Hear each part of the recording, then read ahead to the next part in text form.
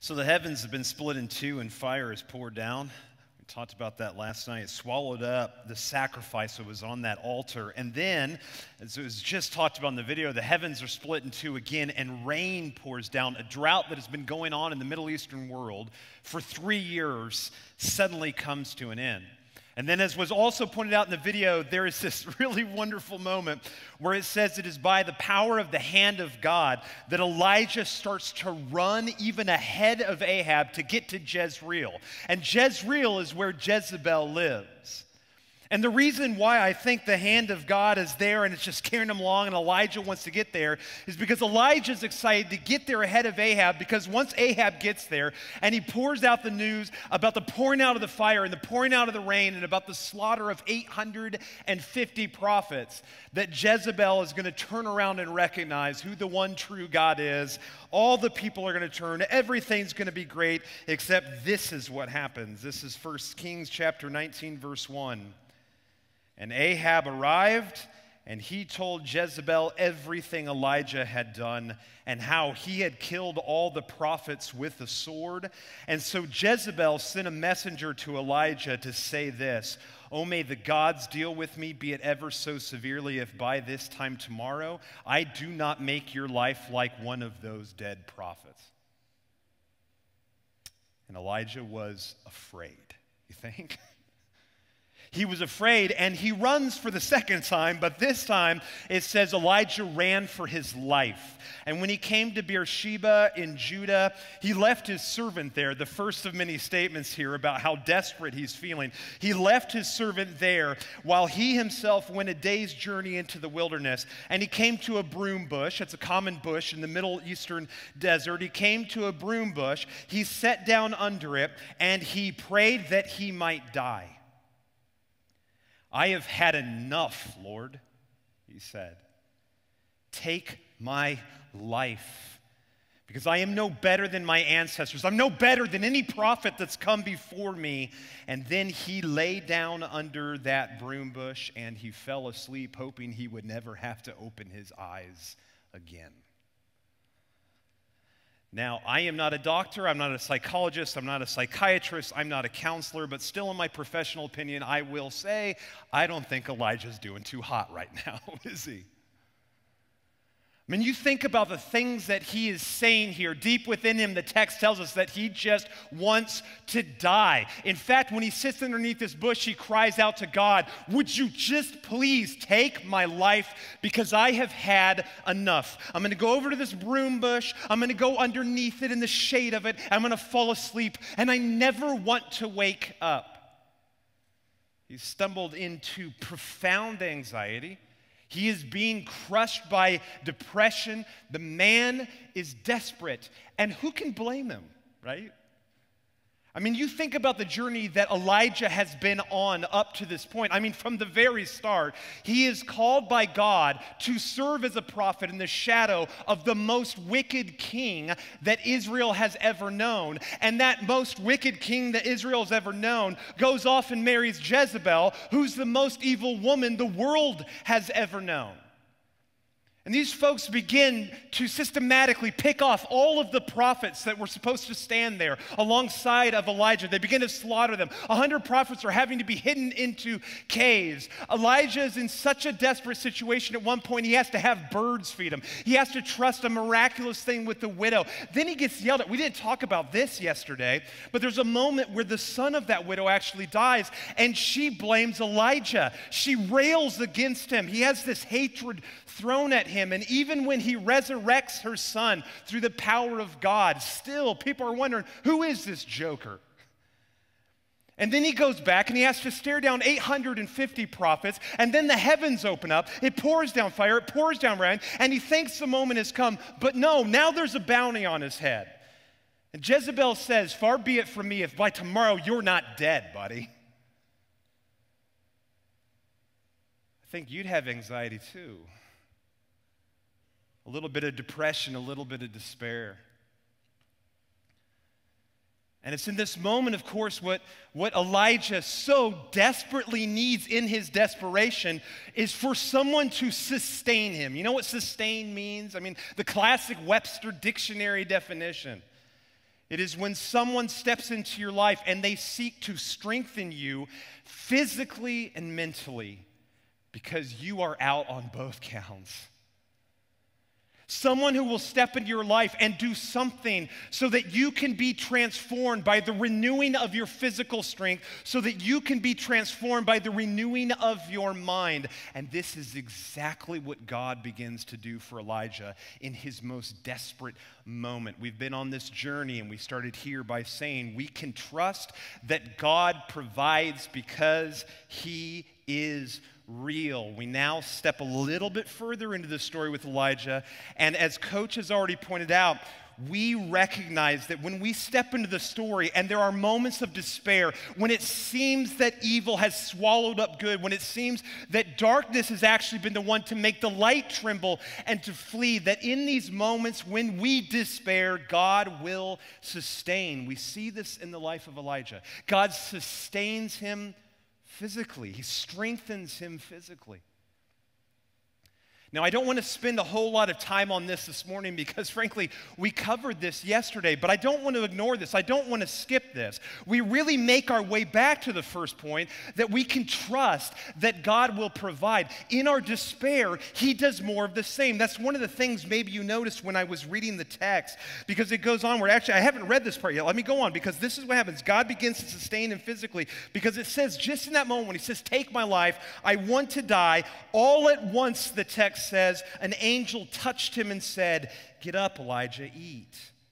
And Elijah looked around, and there by his head was some bread that had been baked over hot coals and a jar of water. And so he ate and he drank. And if you recognize the language there, you should recognize it. It sounds like 1 Kings 17. It's the stuff of the widow and that little splash of oil and the pinch of flour. Once again, what God is saying is, I know now you're in your most desperate moment and you wonder how I will sustain you. I'm going to do it again and again and again. Look, I've baked another loaf of bread for you. I'm providing water. It's like what the ravens did, what the widow did, what that brook in the Kerith ravine did for you. I'm here to sustain you physically. I mean, there's few things, let's be honest, that are more powerful than just the beauty of a meal, of the sustenance of a meal in our grief and in our despair. And God sweats the small stuff of a meal like that. The power of those acts, the power of food. You know, I was thinking about that, the power of food and these small things that sustain us. The very first date that I ever went on with my wife, at the very end of that date, before I left, she goes, "Oh, hey, here, I made this for you." And it was a box of cookies, not just cookies, cookies with icing. Not just cookies with icing, but they had sprinkles. And it was our first date, and yet I looked at her and I said, "Thank you, and will you marry me?" It's a power sometimes of these smallest of things that just speak volumes to us. And man, in moments of despair, in these moments where you bump up against a wall of evil and you feel like it has made all of the light tremble and to flee, I can't guarantee, again, kind of like yesterday morning, that you are going to wake up in the morning when you've cried out to God to deliver you even unto death if need be. I can't guarantee you'll wake up, "Oh, well, look, behold, bread and water." But once again, the church. Man, we tell so many awful stories about the church, and it's so unfair because honestly, I think if we are honest, for every terrible story, sometimes we have 100 more of the beauty of what the church has done for us.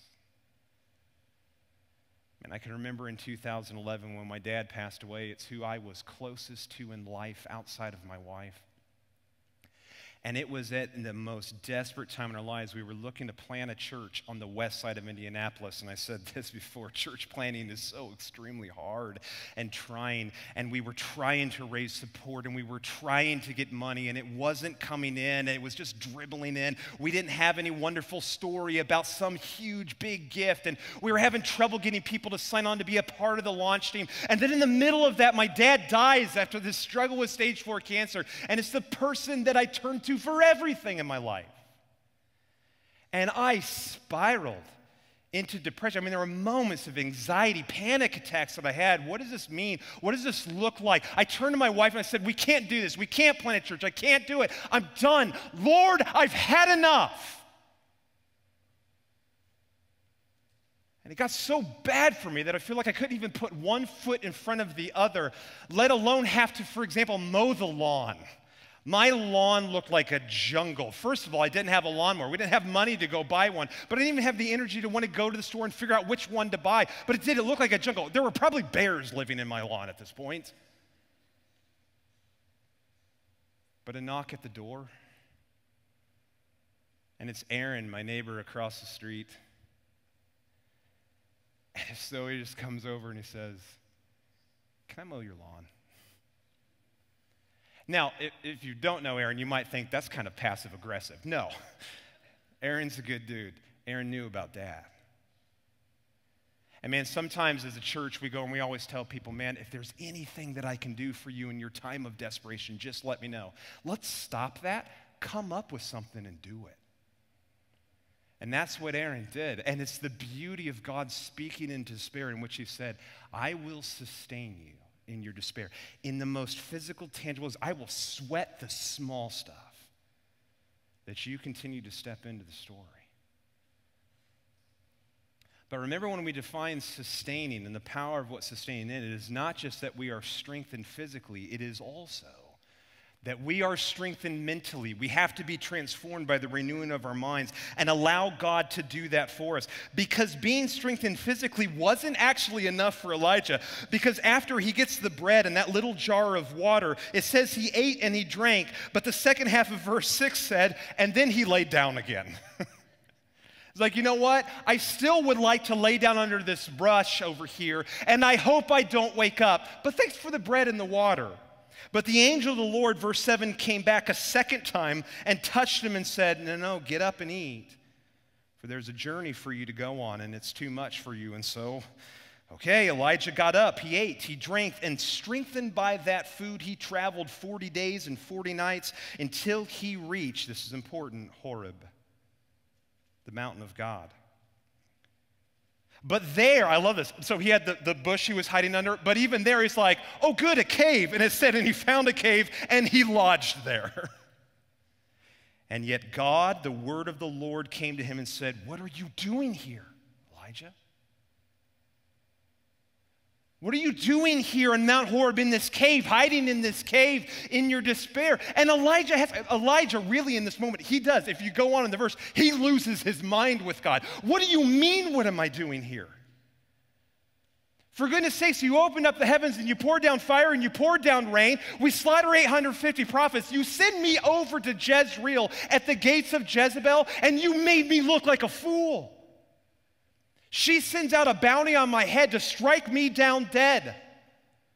And she's able to do it. She's already struck down hundreds of other prophets. What do you mean, what am I doing here? There's no better place for me to be than in a cave in the midst of this despair. What am I doing here? What are you doing? What am I doing here? God, what are you doing there or over there? Where are you?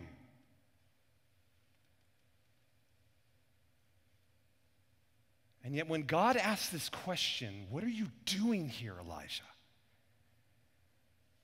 He asks this on two different levels, and we'll get to the second one, but the first one is this. I actually think he's asking it in a very loving and teasing things out of Elijah way. Elijah, what brought you here to Mount Horeb? Not the cave where you're hiding in your despair. What made you think if you go anywhere, you go to Mount Horeb? Anyone know what Mount Horeb is? See, we don't pay attention to geography in the Bible, and we should. Mount Horeb is also known as what? Mount Sinai. That sound familiar? What that is? It's the mountain of God. It's where God visited Moses in the presence of his people. But what's even more important about that, and I think this is tied into the fact that it says for 40 days and nights, Elijah had to make his way there. What God is doing here is he's telling a story to Elijah, that he might be transformed by the telling of the story. Elijah stepped in the story, but God recognizes that sometimes he will work with us, so we listen to the story. We hear the story before we step back into it, because we need to. And it doesn't say that God sent Elijah to Horeb. It's almost as if God is saying, what drew you here? It's because Elijah knew where he needed to go. He needed to go somewhere where it told him a story that had a beginning, a middle, and end. And is there a more powerful one for him in his despair than the story of Moses? You talk about Ahab and Jezebel, they're a joke in comparison to Pharaoh. The world power in the ancient Near East was Egypt, and the ruler of it was Pharaoh. Pharaoh struck down children among the Israelites so that there would be no one who would come up and rise up against him.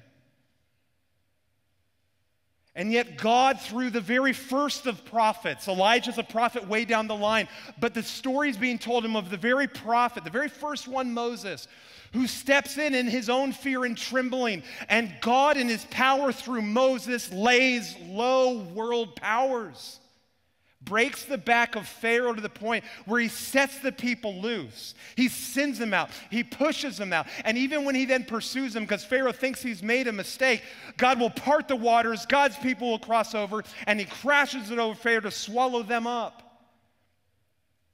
And it's on Mount Horeb that God calls forward Moses, and he gives him the commandments, and he speaks to the people there because he says, look what I have done for you, and now you enter into the promised land. Your story, it has a beginning, a middle, and an end, because death is contained, and evil is contained. All the world powers that set themselves against me are contained. In your despair, you lose sight of that, and the reason you've come to Mount Horeb, God is saying to Elijah, is because you need to hear that story again. Because there's nothing worse than being in the middle of a story, is there? You know, it's funny, when I heard the theme for this summer was to be continued. What's hilarious is that's kind of a trigger phrase for me. I think the phrase to be continued is annoying. I mean, think about when that shows up at the end of television shows or at the end of a movie. They don't do that as much anymore. But when I was a little kid and at the end of a television show it said, to be continued, I wanted to punch the TV.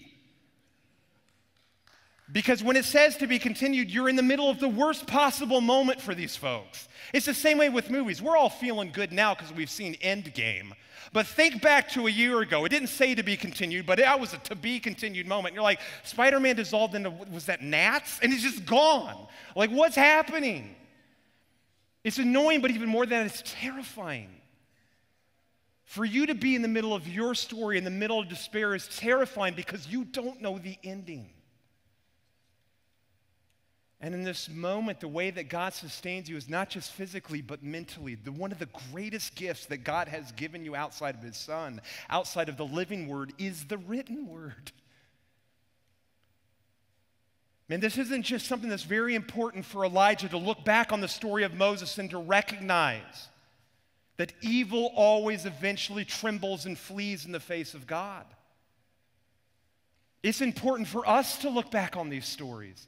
It's why we have this. As I sometimes say this to folks, man, you need to, at the very least, need to read 43% of the Bible. Now, I know that sounds weird, like, I don't have to read 100%. Great. No, you should read 100% of it, but at the very least, 43% of it. Because about 43% of the Bible is story. It's narrative. It has a beginning and a middle and an end. And all of these stories, the arc of them bend toward God's victory. And you need to hear that every day. And especially in your despair. Because as Elijah had the story of Moses to sustain him, and he was transformed by the renewing of his mind. And he stands there on Mount Horeb. It's the same thing for us when we today, in our own moment, on a mountain, in a holy moment with God, we get to look back on the story of Elijah. And right now, he's in the middle of it, a to-be-continued moment. But we have his whole story, the beginning, the middle, and the end. And we know that when he's sent back out, that he still has to have some despairing moments. I mean, the guy has to anoint kings and prophets, which is a profound statement against the other kings of that age. He still has to stare down an army of 50. He has to proclaim death sentences to both Ahab and Jezebel. But it's in that that's powerful because we know the rest of the story. He is terrified here of Ahab and Jezebel and what evil is doing through them. But there is a moment in 1 Kings 21 where he stands before Ahab and he says, you will go to war, you will die, and the dogs will lick up your blood from the street. And another moment he says, Jezebel, you too will one day die and dogs in the street will eat your body. The Bible's pretty interesting, isn't it? And that is exactly how it plays out in the later chapters of 1 Kings and the beginning of 2 Kings.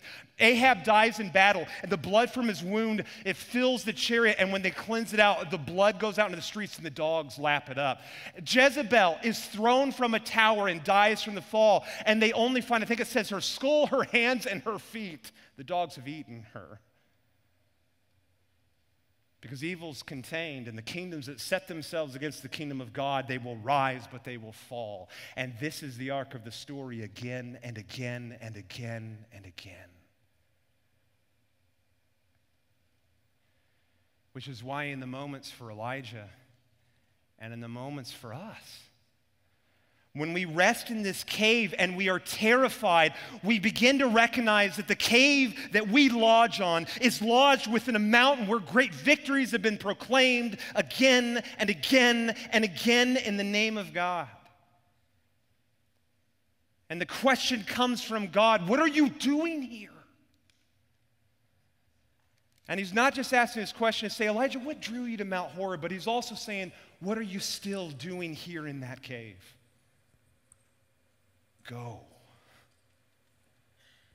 Step back into the story. Because you know the stories of old that tell you how the story of now ends. And how every story written by God will always and ever end. When we despair, God sustains. Let's stand and worship.